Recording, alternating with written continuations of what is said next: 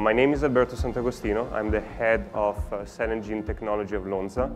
Lonza is a CDMO that is extremely committed to the space and wants to serve this industry really to do the journey toward commercialization. Innovation is coming from the small companies. We can cut the pie as you like, we can look in many different ways, but fundamentally, even the products that are reaching today the market started in universities, started with researchers, started with small companies that went after important ideas.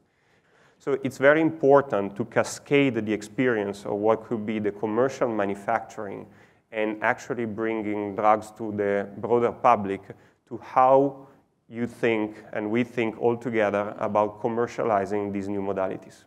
So thinking early about a good process development, thinking early about manufacturability, and thinking early about how you will make the manufacturing aspect, not the critical part, is one of the fundamental things that is important to think about to not get into important setbacks just before the pre-approval inspection or the submission to the regulator. The game we are playing is very different, also from a manufacturing standpoint. If you think about the implication, we have always been thinking about drugs as a nice growing curve that gets to the prevalence level of the population that we want to treat based on the penetration that we think we can achieve.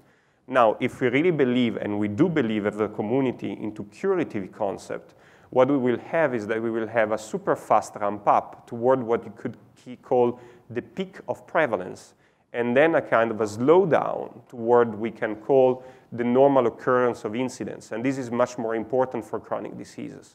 So what will imply from a manufacturing standpoint is that you will have to ramp up your operation in an incredibly fast way, not to find yourself that you cannot satisfy the market, while at the very same time, as soon as you stabilize your operations, you will have a situation in which you may have to decrease your operations intensity because the demand will decrease quite substantially.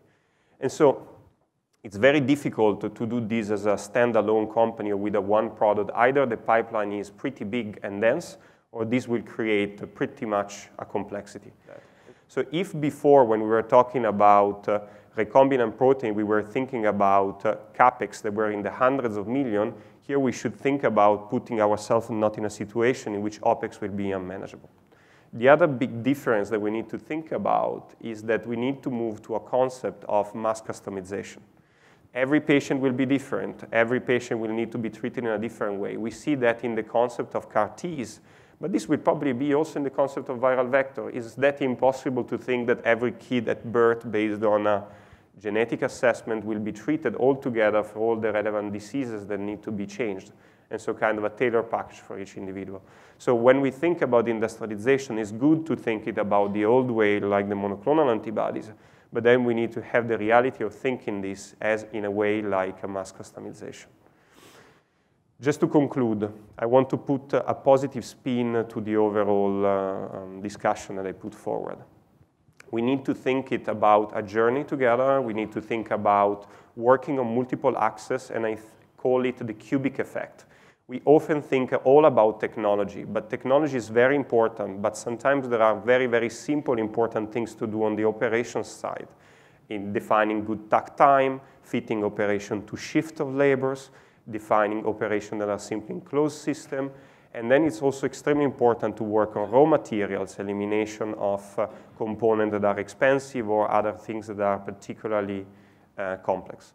So on this side, if you combine the effect of all these things together, you really can get to a paramount shift of the paradigm of how you will actually treat patients and how you will deliver things in a safe, more robust, and definitely more inexpensive way. And this is possible. It has been possible to be seen in the monoclonal antibodies. Lonza and most of the other players also played into this game. And the journey that you've seen is the one of the curve, with monoclonal antibody that started back in the original days costing thousands and thousands of dollars, and today approaching the $10 per gram. On the basis of this, we need to really think about manufacturability and industrialization early on, because the approach of the regulator is really to speed up the clinical development, and quite easily and quite early, the technical development is going to become the bottlenecking.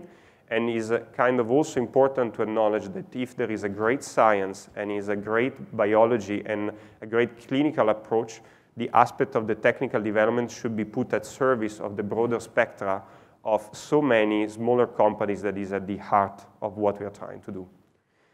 And on this, I thank you very much. I hopefully sparked some ideas about the importance of thinking long-term commercial manufacturing and industrialization. And feel free to reach out in case you would like to talk to me or have questions.